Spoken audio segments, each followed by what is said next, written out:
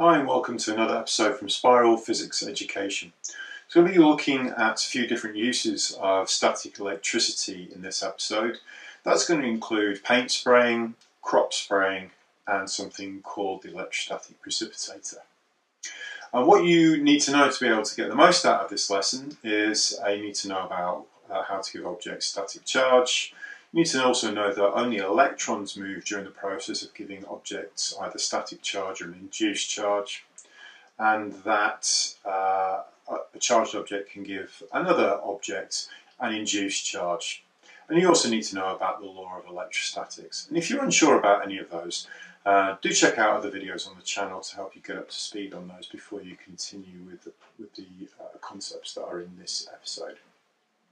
So let's have a look at paint spraying. So with paint spraying, the questions in exams are usually in two parts. The first part is, why do you give paint a static charge? And the second part is, why would you give whatever it is you're charging, in this case it's going to be a bike frame, why would you give the bike frame an opposite charge?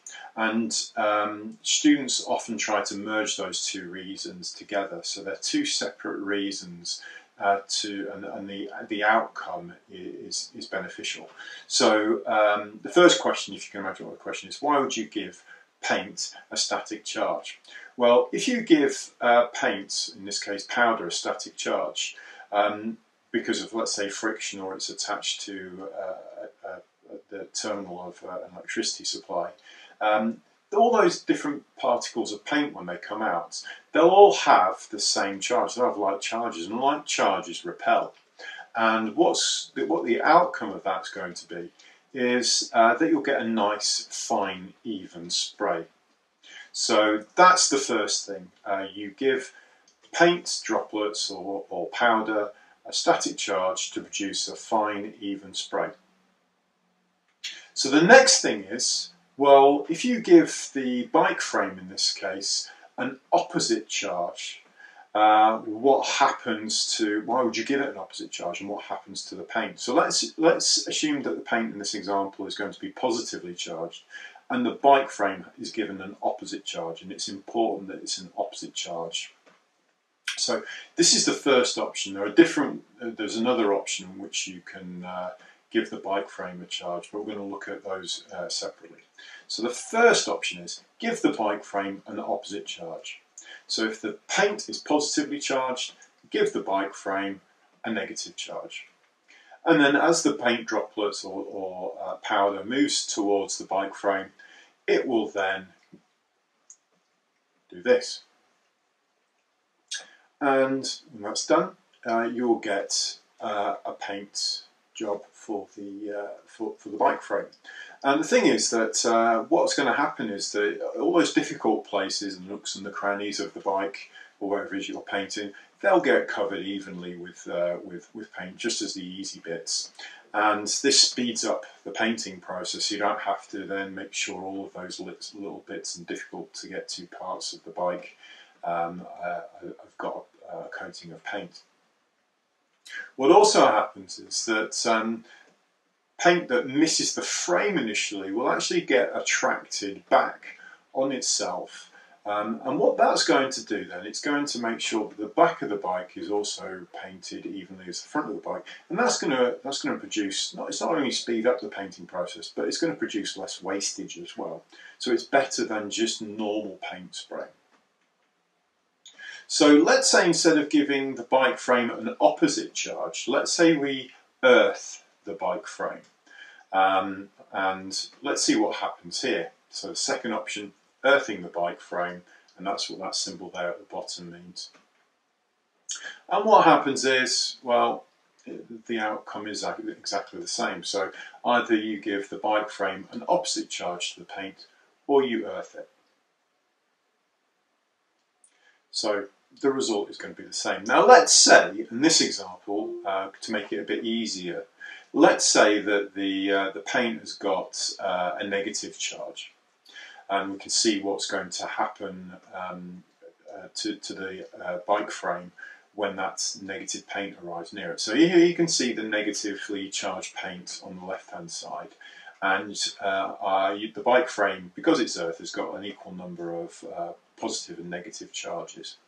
And as the paint moves towards the bike, because similar charges repel, the electrons that are in the bike, remember it's always the electrons that move, the electrons that are in the bike frame, well, they're going to get repelled away, and the most easiest route for them to get repelled away and get away from that negative paint is for them to go down to earth. And when they've all gone down to earth, that leaves the bike frame with an induced positive charge. And that means that the paint, being negatively charged, will be attracted to the positively charged bike frame. So essentially, the bike frame has now got an opposite charge to the paint by earthing it. And that's why the result's the same. So you end up getting this. All the electrons on all the negatively charged paint particles are attracted to the positive charge on the bike frame, even around the back of the bike. And it gets painted. Alright, so the other option that you've got is not charging the bike frame, not giving it an opposite charge, and not earthing it. And this is what happens if you just hang up the bike frame. It's completely isolated from earth, and you end up trying to paint it with charged paint. Now the first layer will go on absolutely fine. But what's happened now is that because that negatively charged paint has gone onto the bike frame, well, the bike frame is now negatively charged.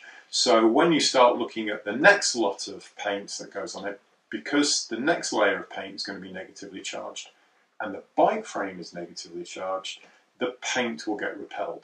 So it won't attract the paint powder, and it will be a waste. It will get repelled.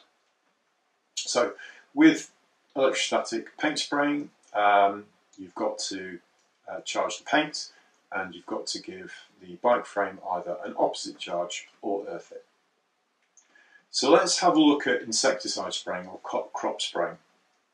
So the insecticide is given a static charge as it leaves the plane, and similar to electrostatic paint spraying, it's given a static charge to make sure that you get a nice, fine, even spray and cloud of insecticide that falls out behind the aeroplane.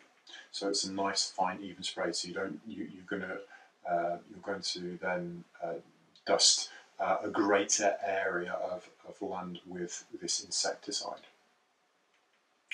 The second use is that you're trying to spray insecticide over an area that have got plants usually. And of course plants are earth because they're in the earth. And what that means is they've got an equal number of positive and negative charges, just like this. So in comes our aeroplane, and it sprays our insecticide in the air, which is going to be negatively charged in this example. So you've got a negative charge above the ground, and that's going to then repel the electrons on the plants deeper down the plants or into the ground, and it's going to give the plants an induced positive charge. And because opposite charges attract, if we look closer at one particular plant, because opposite charges attract, then the insecticide is going to get attracted onto the plant, and it's going to even coat the underside of the leaves. So if you've got any pests that are underneath the leaves, they're likely to get coated with the insecticide as well, rather than the usual crop spraying process.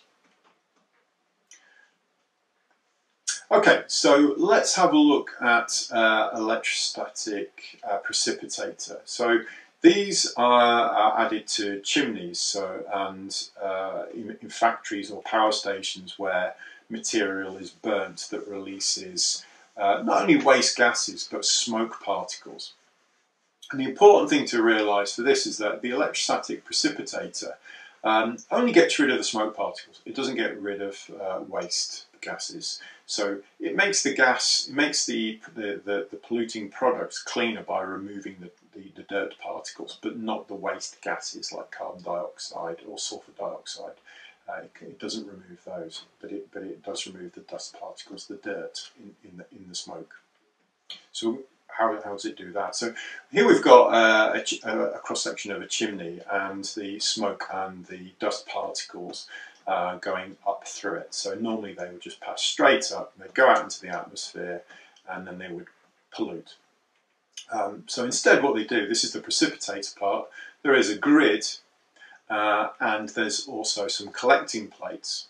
And what they do is they attach the grid to a charge, in this case give it a positive charge, and the collecting plates are given an opposite charge, so in this case a negative charge. Alternatively they could be earthed, but in this case we're giving them a negative charge. But the grid and the collecting plates must have opposite charges for this to work. So what's going to happen is that the dust and the waste gases are going to pass through the grid, and the smoke particles, the dirt and the dust, when they touch the grid, gain a positive charge. So they're given a positive charge because they touch the positive charge on the grid. And as they move up past the grid, they then get attracted to the collecting plates because the collecting plates have an opposite charge. And what that does then is remove the dirt, the dust particles, the smoke particles from the waste gases. Unfortunately, the waste gases continue to go up into the atmosphere. And usually after a while what happens is there's so much dirt that collects on the collecting plate is that some sort of mechanical hammer will strike the collecting plates, and those dust particles, smoke particles will get collected and they'll be recycled. And sometimes they're made into things like bricks and stuff like that. But a hammer needs to strike it to dislodge all the dirt to keep the process efficient. So hopefully you found that episode on the uses of static electricity useful, I guess. And don't forget to subscribe to the channel to check out other videos, and hopefully they will help you improve your understanding of physics and get those grades boosted for you. And I'll see you next time on Spiral Education Physics. Goodbye.